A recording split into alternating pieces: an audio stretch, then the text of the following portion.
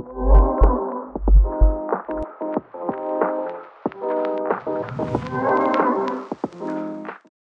everybody. Welcome to the Energy News Beat podcast. My name's Stuart Turley, President and CEO of the Sandstone Group. There are some crazy things going on around the world right now, and I just don't know of any way to really get your hands on it except by humor.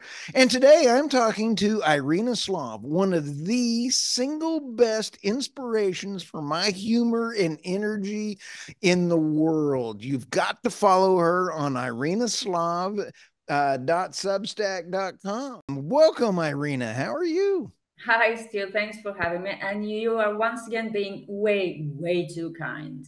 Thank Oh, you. you have no idea because I just listen to your Bulgarian translation, or I'll talk, I sit there and then I get my Irina fix every Monday morning on the Energy Realities with Tammy Nemeth and David Blackman. And I absolutely love that time with you guys. You guys are rock stars.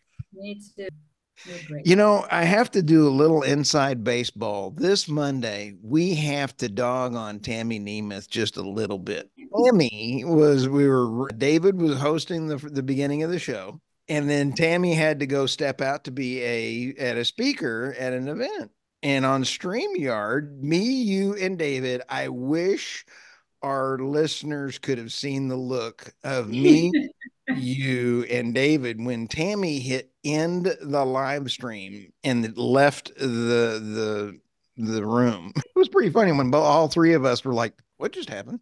No, you were great saying, guys, she ended the live stream. It was actually fun.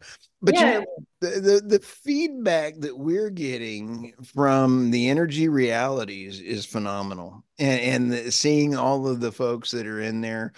And then Doomberg was great. And you were out of town, I believe. And yeah. and he absolutely loves your articles and your writings.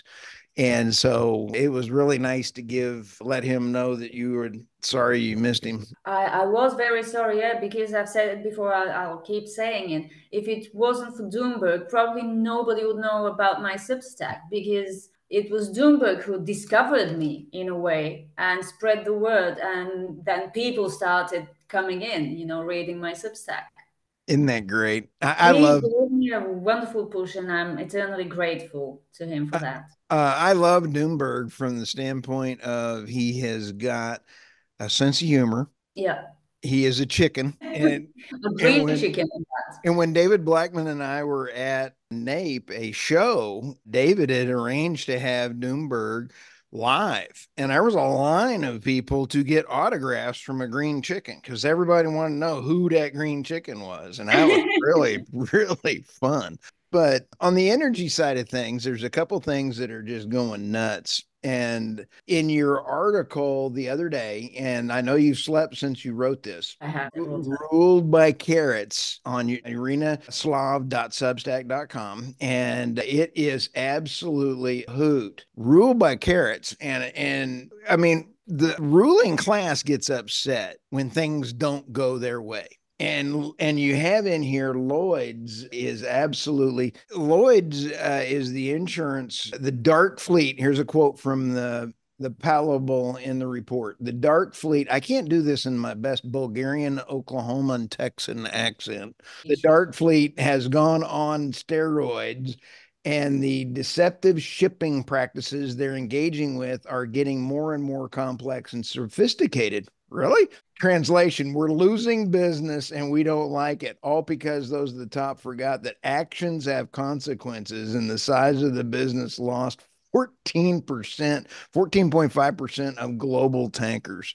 Sanctions hurt the consumers. Yeah, no, sanctions also hurt those who sanction, not the ones sanctioned, if we're looking at GDP growth numbers for the Eurozone and Russia. So I know what to tell you. I was saying this as early as 2022, and I wasn't the only one. And your t-shirt that you sent over is phenomenal. Yeah. I love sanctions just don't work as intended. They don't, no. But they keep piling them on. The EU is now discussing the 14th package of sanctions against Russia because the other 13 worked so well. And I just caught a glimpse of a headline that the US is considering secondary sanctions on Russia. I have no idea what these will be. But, seeing as the direct sanctions have been working so well, I'm sure these will work brilliantly too. You I know, don't know, Russia might reach the GDP growth numbers of China, even. That's you how know, well they might work. I don't get this, Irina. I really don't, because the dark fleet has grown to nobody really knows how much. But even Bloomberg yesterday put out an article that says, "Ooh, it's a dark fleet. Like they got a, oh, it was a whole new break thing." And I got tickled at the authoress of the article because she says, "Oh, it's insurance related." Well, that's how they get the tankers. They go after the insurance companies and the titles in order to stop the Well, tank. that's why the insurance companies weren't very happy about the price cap, because they were supposed to be enforcers of this price cap, and that was a lot of additional work, and they knew what would happen, which happened, because oil, like love, always finds a way. Oil, like love, always finds a way. Irina Slav, you heard it here first. I love that quote. That is a t-shirt waiting to happen. Okay, I'll write this down. I actually like it for a t-shirt. I'm not sure if it's my thought or I read it somewhere, to be honest. I claim it. We are here and I heard it from you first. I'm attributing it to you. I might be quoting someone. I don't want to, take credit for someone else's. It What, just makes sense. what do you mean? Be ethical? Yeah, I'm Come kind on. of big on ethics and not. Well, no, and I like that. But when you sit back and go, wait a minute, Putin, kind of, we sanctioned Iran when Trump was in power. They were doing what, 400,000 barrels per day. Biden sanctions the snot out of Iran and they get to 4.4 million barrels per day. That's some good sanctioning right there, baby. Whoa. I don't know about you, but I can do the math, and that's like that's not Yeah. how you But enforce I don't sanctions. know. I don't know. I think that actually their exports a little bit over 1 million barrels daily, Iranian exports, but it's still quite a lot, and it's all going to China. So China gets the cheap oil. And the insure and the tankers are all in the dark fleet, and then LNG was really not having a dark fleet. Now Now it will too. Yeah. it has got them now. I am not kidding you. There are dark fleet LNG tankers now, and they are out there, and it is now real. The dark fleet is expanded into LNG. And this means fewer LNG tankers for so-called legitimate shipments, which is great. It would mean an LNG tanker shortage. On my news channel, energynewsbeat.co, we are now opening up a trading desk, and I'm really trying to get more into this Good area for so you. that we can source LNG, crude, jet fuel, and because people will come to me and say, "Hey, where is this stuff?" And I'm like, "Well, let me take a look." So might as well make money on it. And this is what Of I'm course. finding. It is absolutely nutty. The world has gone nutty. Well, not the world, just Europe and the US and Canada. Okay, you're not gonna hear any arguments on this one.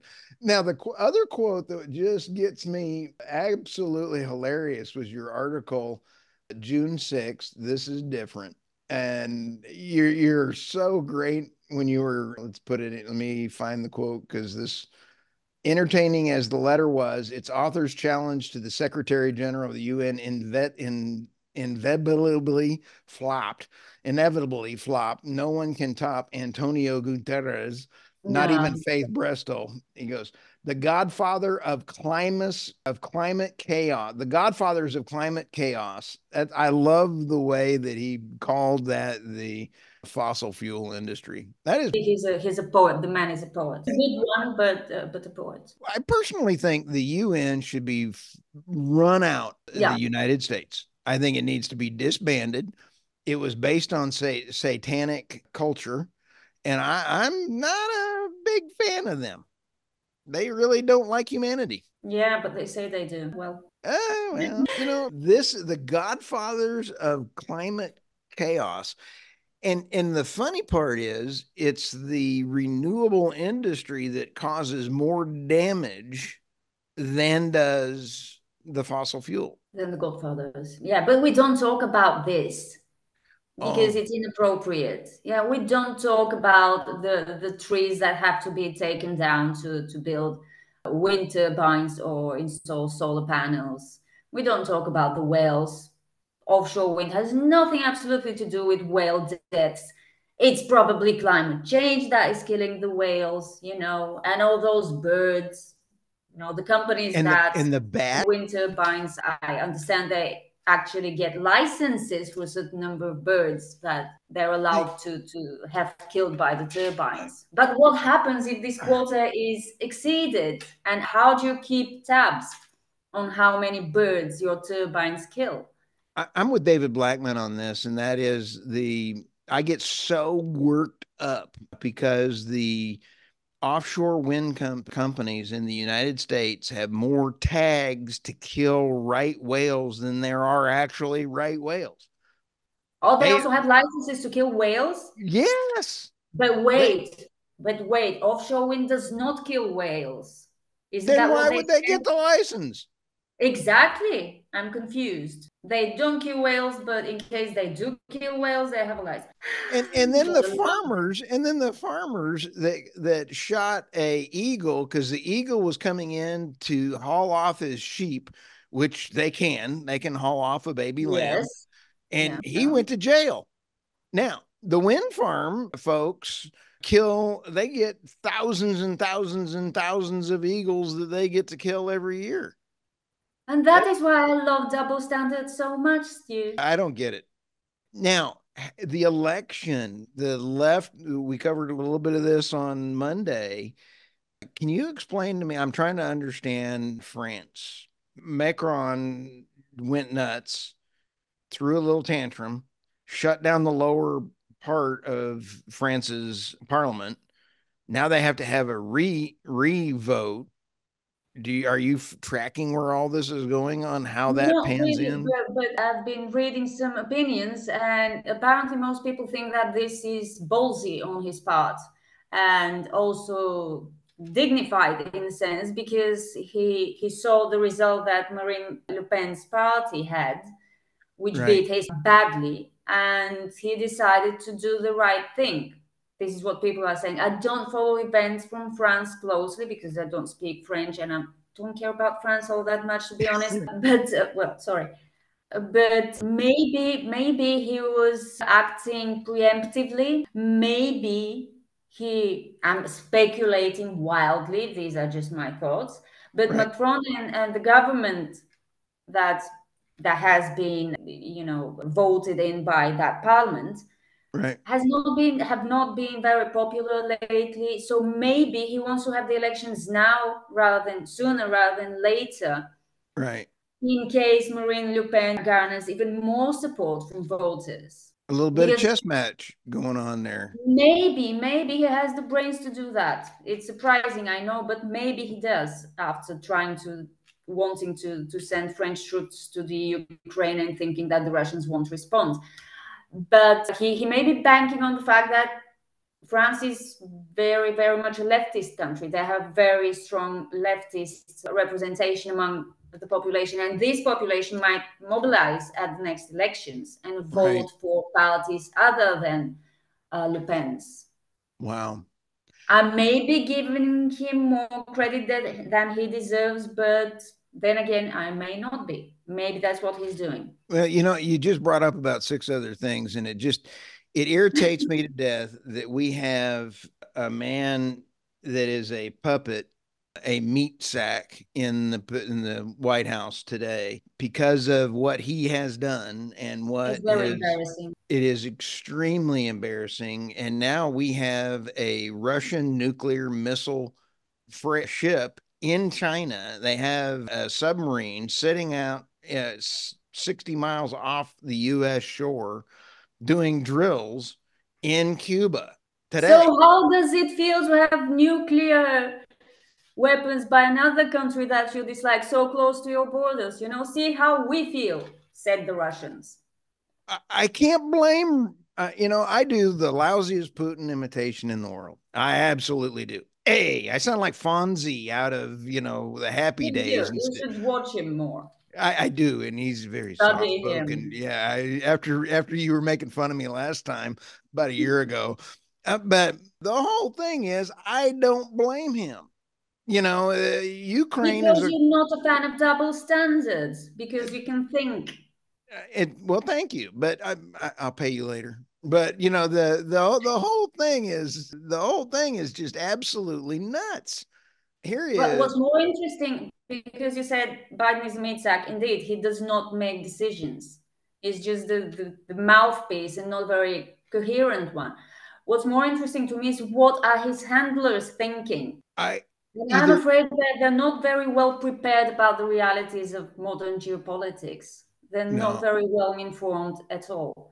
And and that's bad for you. it is really bad, Irina, and either they're incompetent or they're evil. I'd I think they're like incompetent. I think they're incompetent. I'd like to hope that they're incompetent, because if they're evil, they need to be tried for treason. And I there is agree. a severe penalty for treason that needs to be used if it is treason. Is it capital punishment? Yep.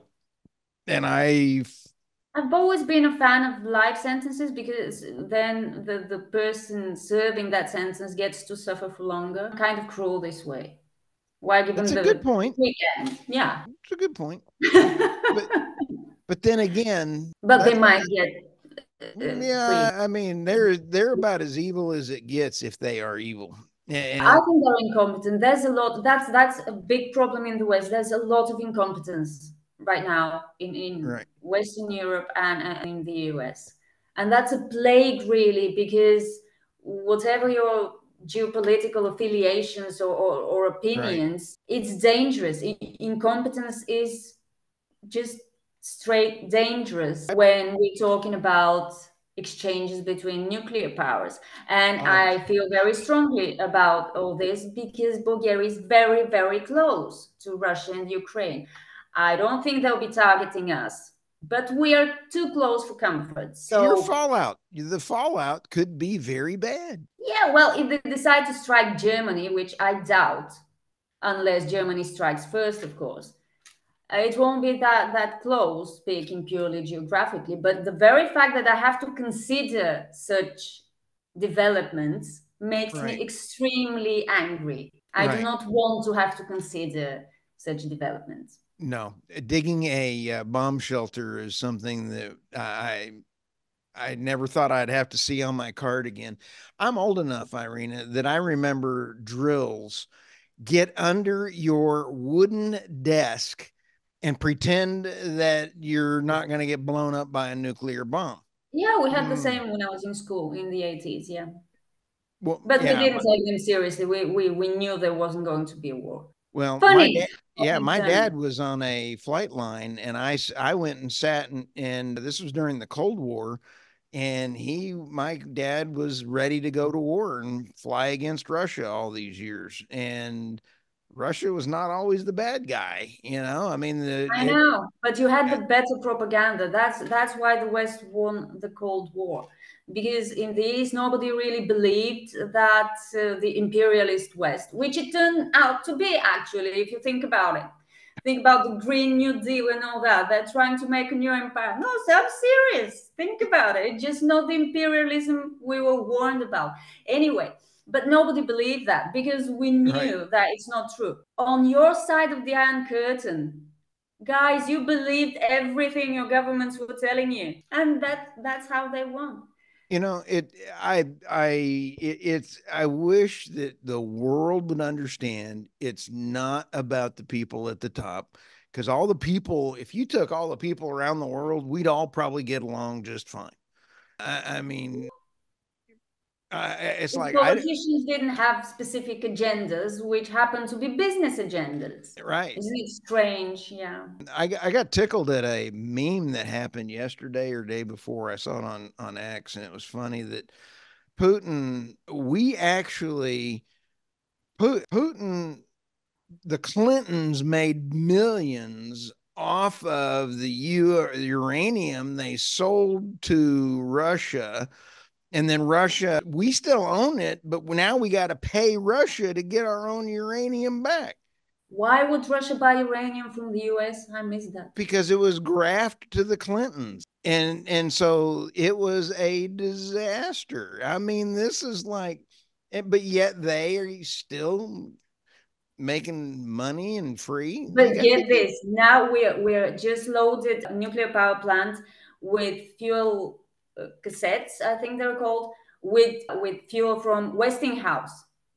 But I'm hearing that it's actually Russian uranium because Russia exports uranium to the US. So, but our brave leaders are telling we're off the Russian fuel. We're getting American fuel, which is Russian fuel, but exported to the US, packaged because it's Exactly. cheaper. I'm sure it's more economical this way.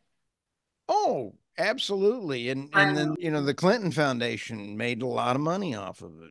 So, I they're think still free. They're not in jail. Neither one of the Clintons is in jail nah, nor will they because ever. it's different. Yeah. Well, now that we've solved the world's problems today, Irina, thank you so much for our discussion today. And people can find you on irinaslav.substack.com.